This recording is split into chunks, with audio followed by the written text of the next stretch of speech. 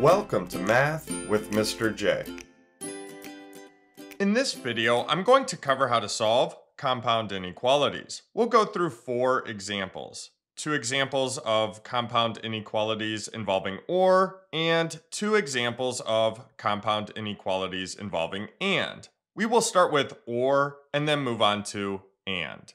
Let's jump into number 1, where we have 6y is less than 30, or 4y plus 10 is greater than 54. Now, when we solve a compound inequality involving OR, all we need to do is solve each inequality separately. So we need to solve 6y is less than 30. Then we need to solve 4y plus 10 is greater than 54. Let's start with 6y is less than 30. We need to isolate that variable of y. Y is being multiplied by 6, so we need the inverse operation of multiplication. That's division. So let's divide the left side by 6. Now remember, whatever we do to one side of an inequality, we must do to the other. So we need to divide the right side by 6 as well. Now the 6's on the left side cancel each other out. So y is now isolated. Y is less than, and then on the right, 30 divided by 6 gives us 5. So we have y is less than 5.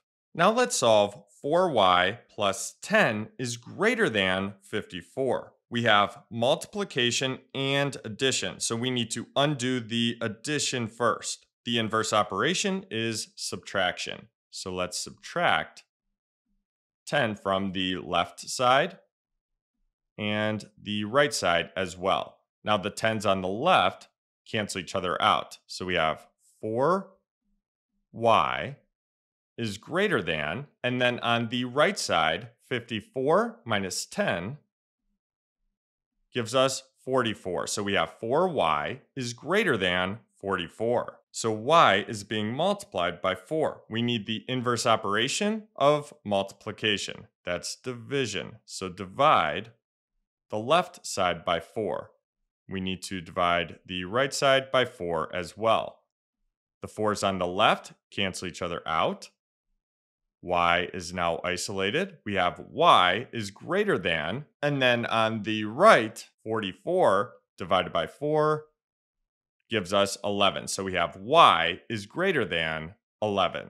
And now we're done solving our 2 inequalities. So let's rewrite this as a compound inequality involving OR. So we have y is less than 5, or y is greater than 11.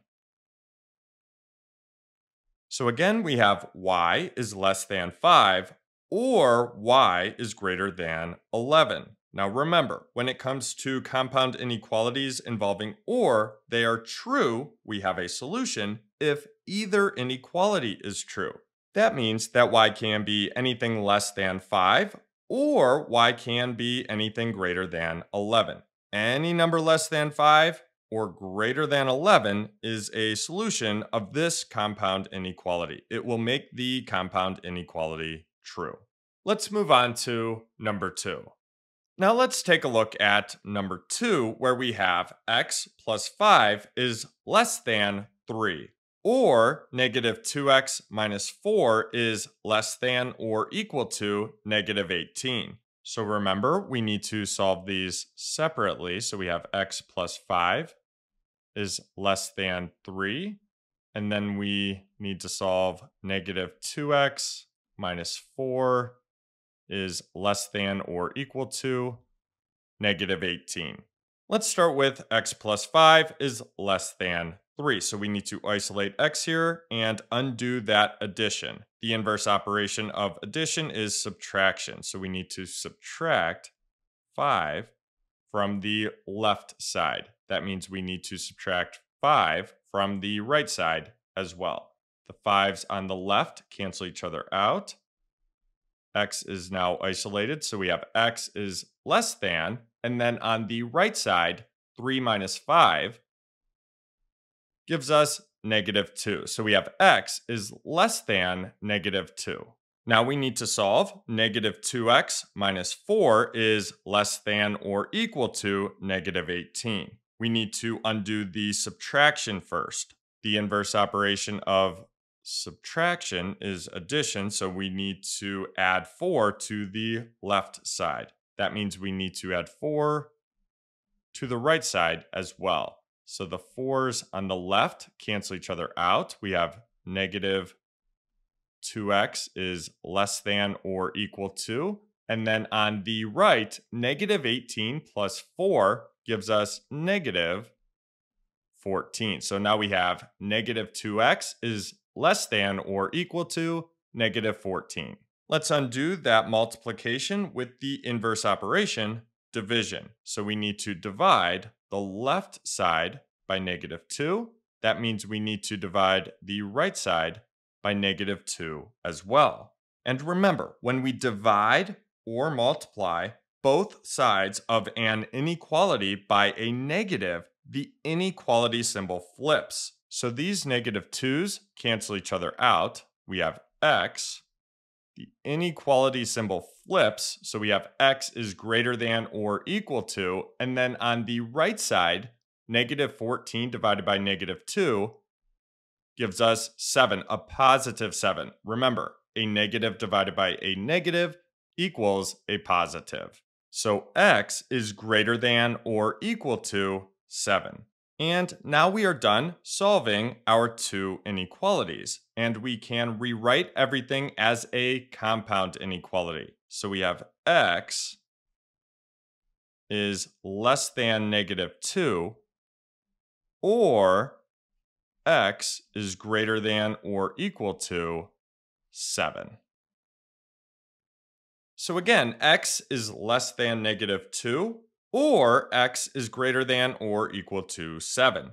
Any number less than -2 or greater than or equal to 7 is a solution of this compound inequality. It will make it true. Let's move on to numbers 3 and 4, where we will have compound inequalities involving and. Taking a look at number 3, which is an and compound inequality, we have x minus 6 is greater than or equal to 0 and less than or equal to 11. In other words, x minus 6 has to be greater than or equal to 0, and x minus 6 has to be less than or equal to 11. Now, when it comes to solving compound inequalities involving and, we have two ways we can do it. We can solve each inequality separately or at the same time. I'll go through both ways, and you can use what works best for you. Let's start by separating this into the two inequalities that make up the compound inequality. This way helps us break everything down and helps us understand a little more. And it can help us stay a little more organized. So we have 0 is less than or equal to x minus 6, and x minus 6 is less than or equal to 11. So those are the two inequalities that we need to solve. Let's start with 0 is less than or equal to x minus 6. Well, we need to isolate x. We have x minus 6, so we need the inverse operation of subtraction. That's addition. So let's add 6 to the right side of the inequality. Whatever we do to one side, we must do to the other. So let's add 6 to the left side as well. Now the 6's on the right cancel each other out.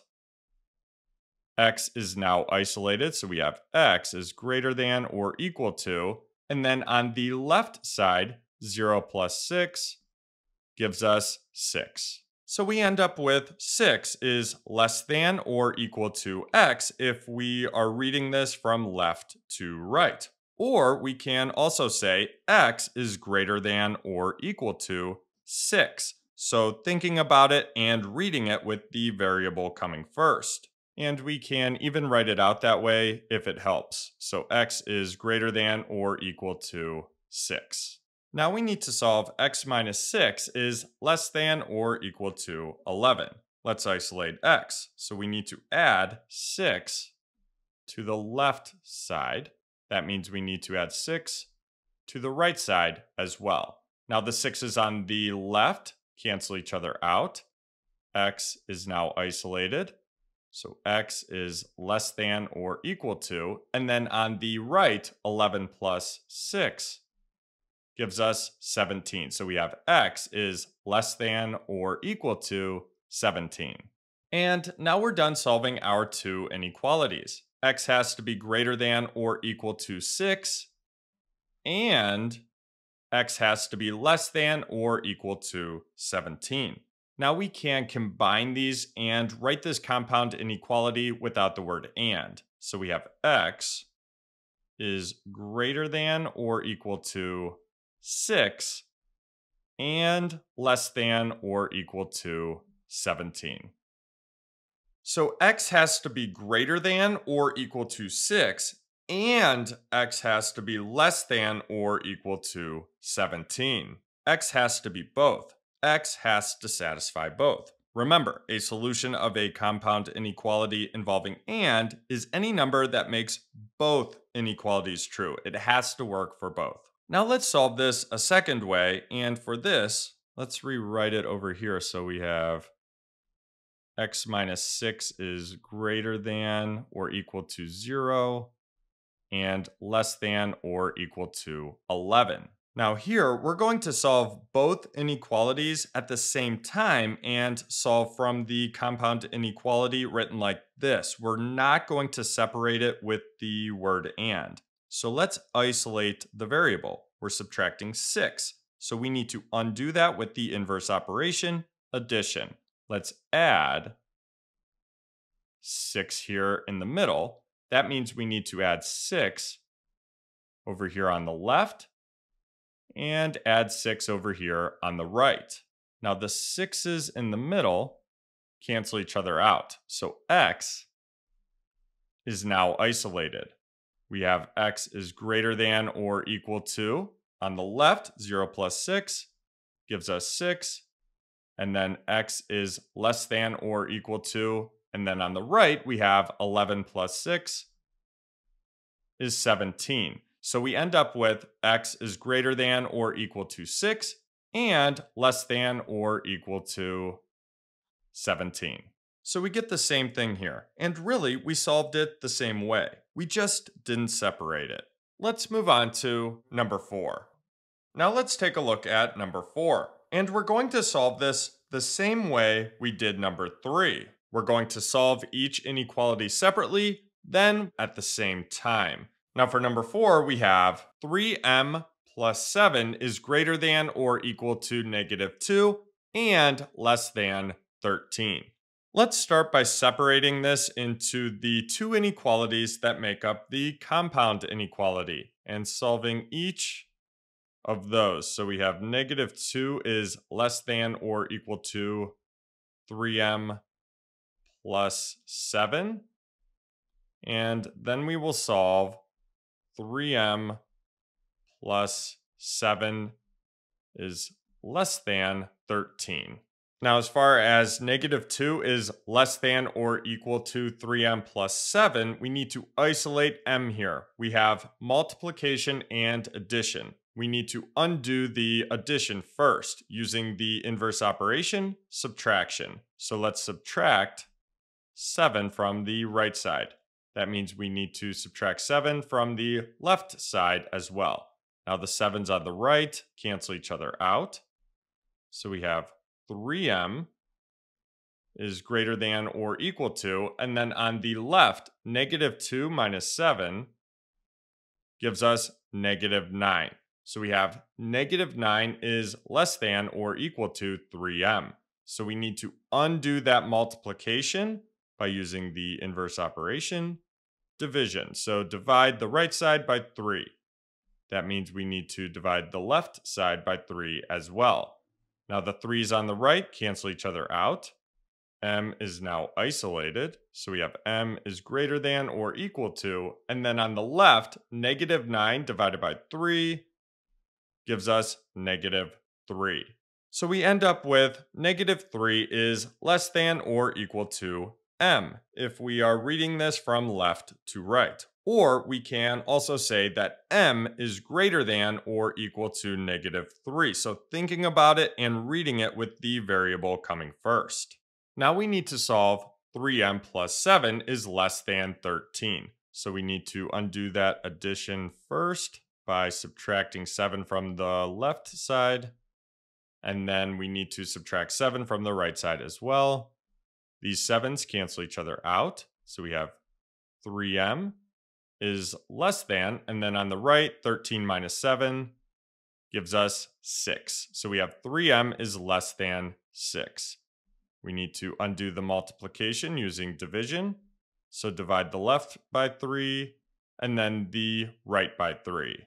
The 3's on the left cancel each other out, so m is now isolated. M is less than, and then on the right, 6 divided by 3 is 2. So we end up with m is less than 2.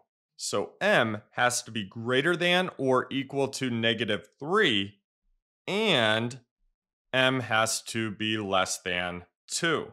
And now we can combine these and write this compound inequality without and. So we have m is greater than or equal to -3 and less than 2.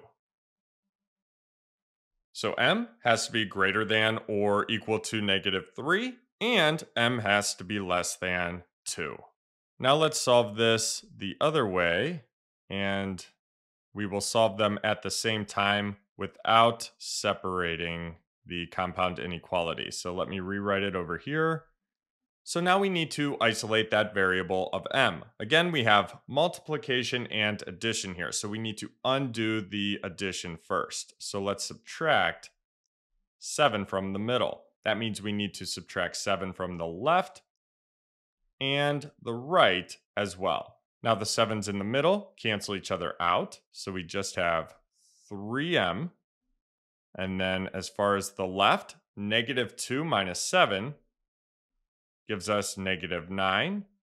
And then on the right, 13 minus 7 gives us 6. So now we have 3m is greater than or equal to -9 and less than 6. So we need to undo that multiplication using the inverse operation, division. So divide by 3 here, and then we need to divide the left by 3 and the right by 3.